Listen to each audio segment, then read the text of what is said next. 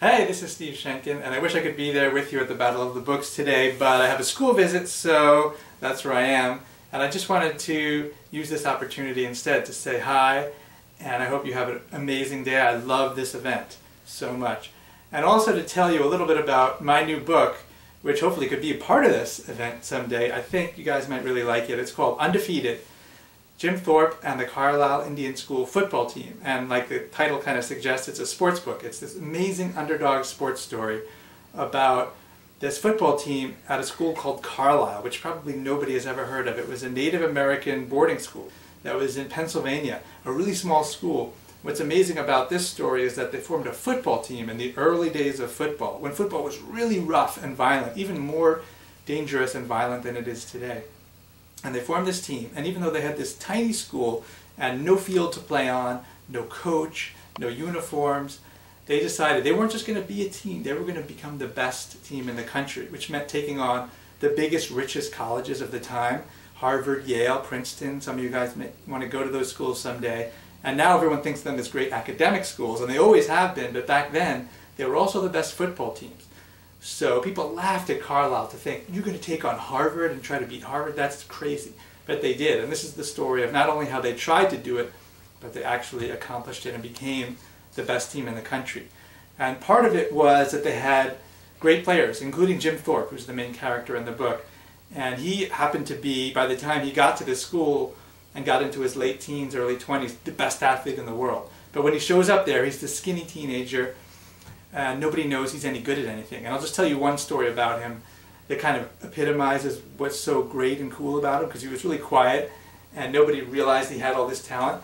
So he was a skinny kid, he wasn't on any teams yet, and one day he's walking across campus wearing work boots and overalls, and he sees the track team practicing, and they're trying to do the high jump. You know that event where there's a bar and you try to run up and jump over the bar without knocking it down? And it was about 6 feet high, and Jim is watching them, and nobody can do it. They keep knocking the bar down, so they're about to give up. And Jim says, hey, let me give it a try. And everyone laughed at him, but he knew he could do it. And so he kind of backs up in his work boots now, which I think would make a great scene in a movie. And he runs up in his boots to the bar and just jumps over it.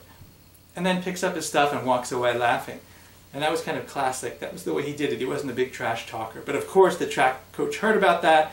He joined the track team and then later found out about this football team and decided to join that too. And the coach did not want him. He said, you're too skinny, you're good at track, you're fast, but you'll never survive in football. And the very first scene in the book is the story of how he joined the team, how he tried out. And he had this jaw-dropping tryout. And so he becomes a great player, and they become a great team. And part of the reason, aside from having great athletes, is that they were super smart too. They had to be, because they didn't have a lot of players or resources like these big rich schools. So they did these amazing trick plays. And now I want to demonstrate one to you. And this is going to be really good, because normally I feel really stupid just talking into a camera, so I got my kids to help me. Anna is behind the camera. Say hello. Hi. She's in 5th grade, like a lot of you guys. You might see her around. And my son in 2nd grade, David, is going to help me with this play. So come on onto the field, David. He's going to bring a ball, and we're going to show you one of Carlisle's great trick plays. I think it's the best trick play in the history of football. They always played Harvard every year, and they always lost. But they always dreamed of beating Harvard University. It would be the biggest upset in the history of sports.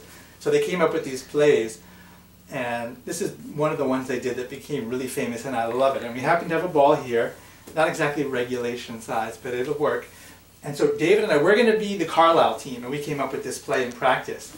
And as a matter of fact, David is this big, burly blocker, as you can see. He's the biggest dude on the field, so nobody expects him to have the ball. And Harvard is kicking off. This is one of those kickoff plays at the beginning of the second half.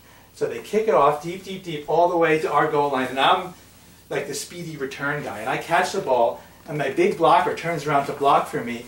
And just as the defense is coming down, and the crowd's going crazy, and everybody's focused on me because I have the ball. But before anyone can see, with all the blockers crowded around me, I take the ball, I go like this, really fast, shove it up the back of the blocker in front of me. And I run forward like this as if I have the ball. So then all Harvard guys jump on me and start pounding me and tackling me and everything. And nobody notices the blocker, who doesn't look like he has anything. He's looking for someone to block. And they're all running out of his way. So he's running down the field. And from the front, he looks like a blocker, very fierce and tough. But from the side, something's very strange there. He's got this giant hump in his back. So the crowd can see that, and they start laughing and going crazy. Even though they're all Harvard fans, they thought it was really funny. But the team, the opposing team, couldn't see it, so they got out of his way, and he ran all the way for this touchdown and scored. And it became this really famous play. And it was just an example of the fact that they had this great spirit and this great intelligence that they played with. And even when they didn't win, they were the most fun team to watch.